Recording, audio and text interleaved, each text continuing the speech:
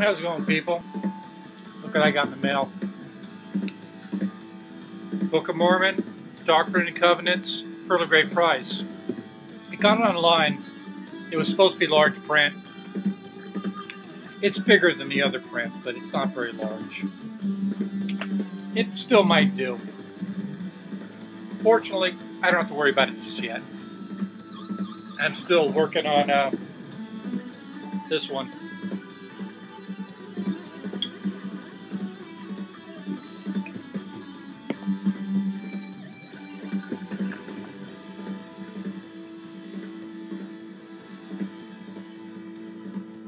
Gotta keep trying something new.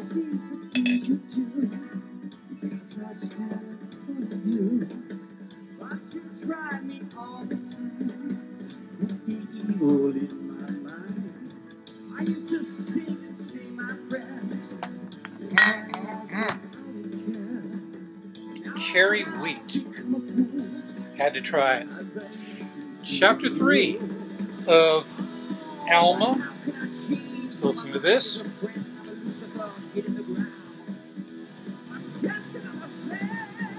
Oh. Nice.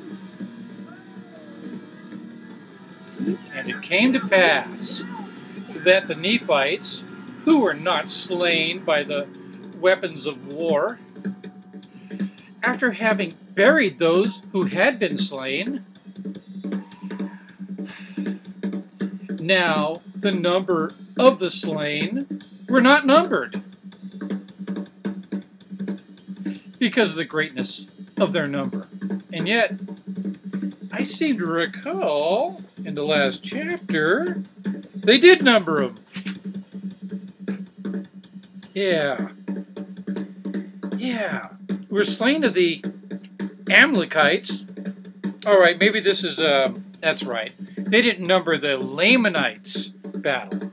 Because that must have been just, the sands of the fucking sea. All right, I stand corrected. Because of the greatness of their number. After they had finished burying their dead, they all returned to their lands and to their houses, where their houses are in their lands, and to their wives and to their children.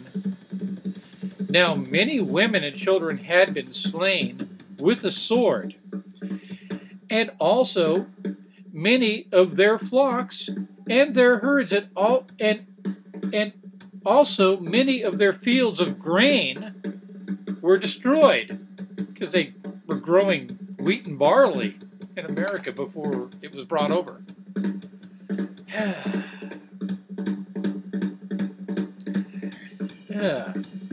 We're trodden down by the hosts of men. Slain with a sword, huh? That's fine. It's poetic and all these men and women and children being slain with a sword, but are you saying the archers were lousy? No sling stones killed anybody? Slain by the sword. Just say slain, dickhead. Because I'm sure a few people died from arrow wounds and slain by the sword. Sorry, that just annoyed me. And now, as many of the Lamanites and Amalekites who had been slain upon the bank of the river Sidon were cast into the waters of Sidon, like you said before in the last chapter. And behold, their bones are in the depths of the sea, and there are many. Lots of bones. And the Amalekites were distinguished from the Nephites, for they had marked themselves with red on their foreheads after the manner of the Lamanites. Nevertheless, they had not shorn their heads like the Lamanites. Now the heads of the Lamanites were shorn, and they were naked, save it were skin which was girded about their loins, and also their armor, which was girded about them, and their bows and their arrows, and their stones and their slings, and so forth, and so forth. That's verse 5. And so forth, etc. And the skins of the Lamanites were dark, according to the mark which was set upon their fathers, which was a curse upon them because of their transgression and their rebellion against their brethren, who consisted of Nephi, Jacob, and Joseph, and Sam. Why is Sam at the end? Okay, whatever. Who were just and holy men. I guess he was the one that just didn't make as good, turn out as well. And their brethren sought to destroy them. Therefore they were cursed. And the Lord God set a mark upon them, yea, upon Laman and Lemuel, and also the sons of Ishmael, and Ishmaelite women. And this was done that their seed might be distinguished from the seed of their brethren, that thereby the Lord God might preserve his people, that they might not mix and believe in incorrect traditions that which would prove their destruction.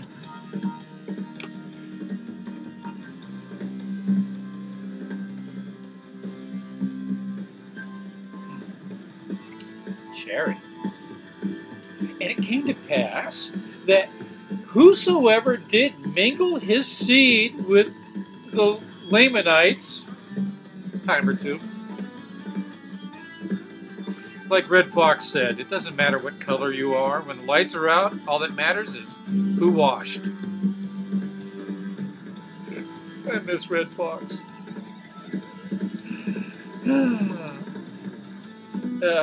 Yeah. Whosoever did mingle his seed with that of the Lamanites did bring the same curse upon his seed. Therefore, whosoever suffered himself to be led away by the Lamanites was called under that head, and there was a mark set upon him.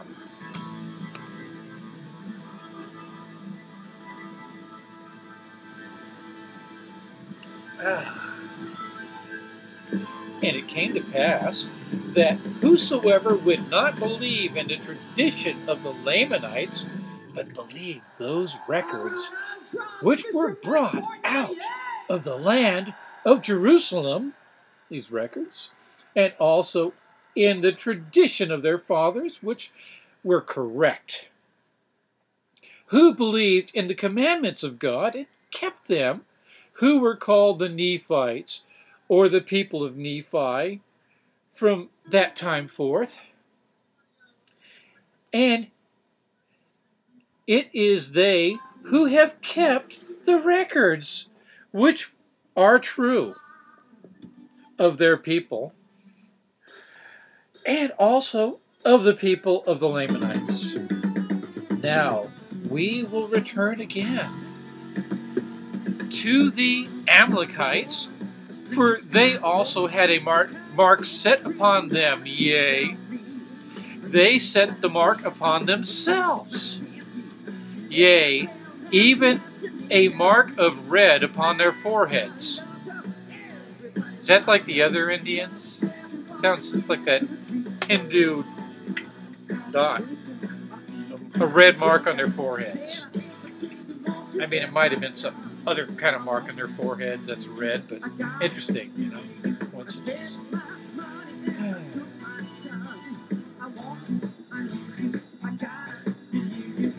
Oops, I lost my place. Oh, there it is.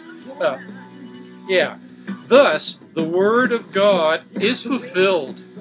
For these are the words which he said to Nephi, behold, the Lamanites have I cursed, and I will set a mark on them, that they and their seed may be separated from thee, and thy seed from this time henceforth and forever, except they repent of their wickedness and turn to me. that I may have mercy upon them. And again, I will set a mark upon him that mingleth his seed with thy brethren, that they may be cursed also. And again, I will set a mark upon him that fighteth against thee and thy seed. He's on a tangent about something now. I don't think he likes people with dark skin very much. Just saying. And again, I say he that departeth from thee shall no more be called thy seed, and I will bless thee, and whomever shall be called thy seed, henceforth and forever. And these were the promises of the Lord unto Nephi and his seed.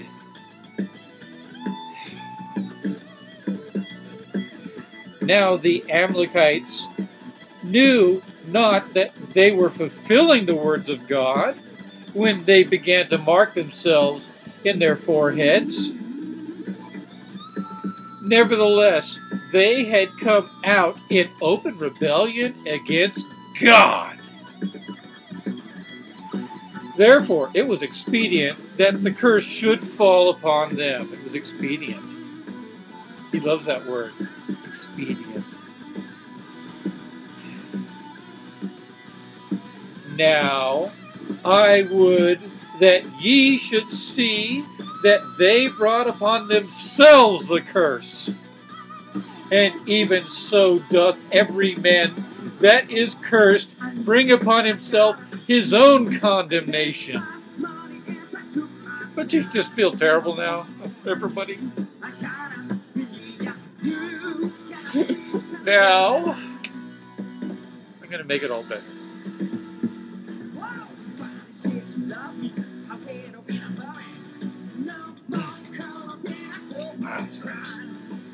Now it came to pass that not many days after the battle, which was fought in the land of Zarahemla by the Lamanites and the Amalekites, that there was another army of Lamanites came in upon the people of Nephi in the same place where the first army met the Amalekites.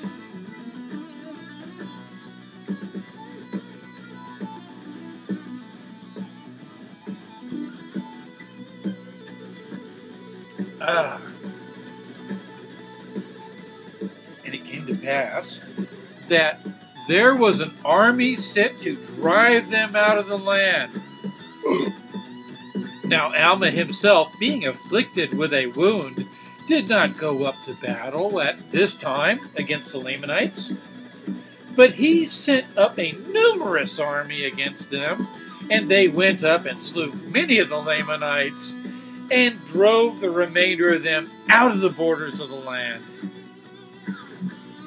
And then they returned again and began to establish peace in the land, being troubled no more for a time with their enemies. Now, BC 87, quoting the asterisks. Now all these things were done. Yea, all these wars and contentions were commenced and ended in the 5th year. That was a busy year of the reign of the judges. And in 1 year were thousands and tens of thousands of souls sent to the eternal world, that they might reap their rewards according to their works, whether they were good or whether they were bad, to reap eternal happiness or eternal misery, according to the Spirit which they listed to obey. They listed to obey. Whether it be a good spirit or a bad spirit. So you got to be careful about shit like that. That's my little Ouija board. Found it at the thrift store. Never used it. But I've got it all. Got the box and everything. Maybe some night. That might be fun. If I can get some volunteers. For every man receiveth wages of him whom he listeth to obey. And this according to the words of the Spirit of prophecy. Therefore, let it be according to the truth. And thus endeth the 5th year of the reign of the judges. And of chapter 3. I'll see you guys in chapter 4. Anyway, they're trying. You know, it's picking up. It's picking up, you know. Wait till we get to 3rd Nephi, who's another Nephi guy. I think I'll do another chapter after this.